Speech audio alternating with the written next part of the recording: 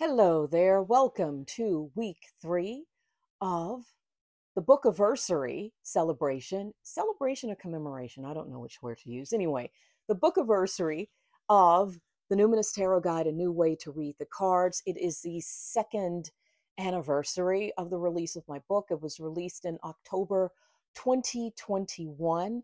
And I just wanted to do something to, mark the occasion.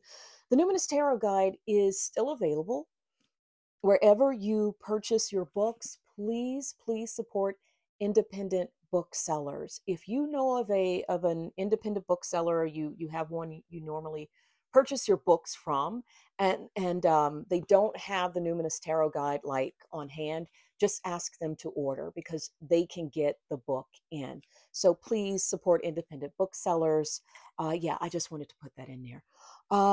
So this is week 3. I am reading another chapter, and wait, I just realized something. That arrow you see up there, I have that there as a reminder for me to duck. We live in an old house. My office is in the attic, and there are these big wooden beams. So I walk and I either bang my head or the beams catch my hair. So that's why you see that up there. I forgot to take it down before I hit the record button. Okay, so here we go. This week, I am reading the Tower chapter. And just as a reminder, here is the Tower card you see there from the Rider-Waite-Smith deck.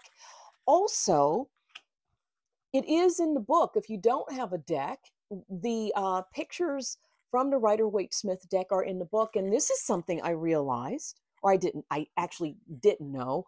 Folks on my Patreon, and if you're not a member of my Patreon, I invite you to join. Folks on my Patreon are, they're coloring. They're coloring inside the book. They're coloring cards. So I think that's really cool. Also on my Patreon, I'm doing the same video, but I also offer an MP3 of this so you can download and listen to me read this chapter as you color in, if that's what you want to do.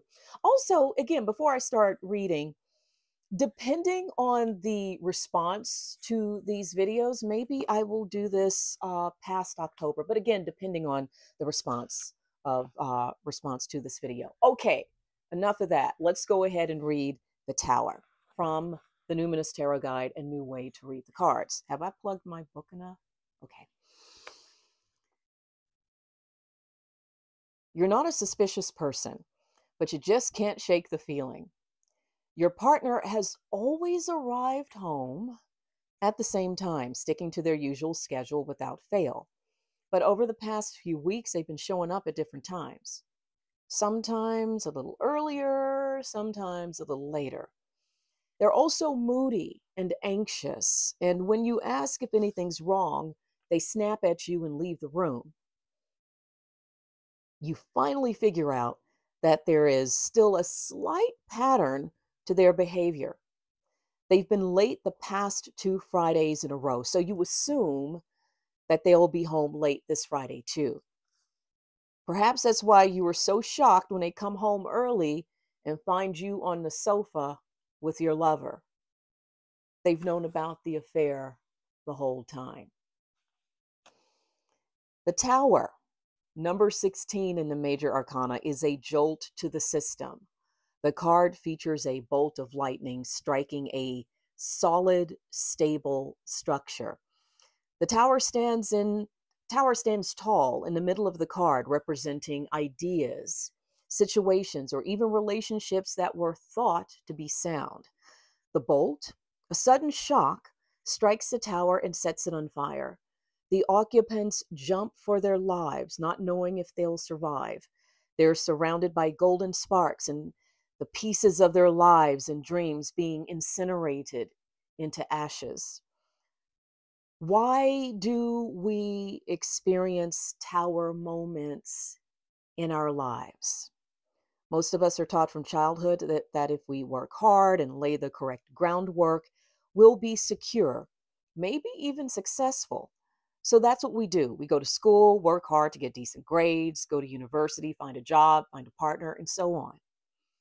What we're not taught is that even when we follow all the rules and build the perfect lives for ourselves, there is no guarantee of a fairy tale ending. You might flunk out of school. You might get fired from your job. You may realize you're not happy. Your partner might cheat on you or you on them. When these things happen, you realize that the foundation upon which you've built your life, your tower, isn't so sturdy. A racist boss, a diagnosis, unfaithfulness, or just plain shitty luck can be the lightning bolt that brings everything crashing down. The question is, what do you do in the aftermath? Do you go into perpetual mourning over what was lost, clinging to the identity of victim for comfort? Or do you sift through the rubble and realize that the base of your tower was rotten to the core? If anything can be salvaged, great. If not, it's time for a fresh start. The Tower card can also represent a stressful situation that is built up to the point of becoming explosive, followed by relief.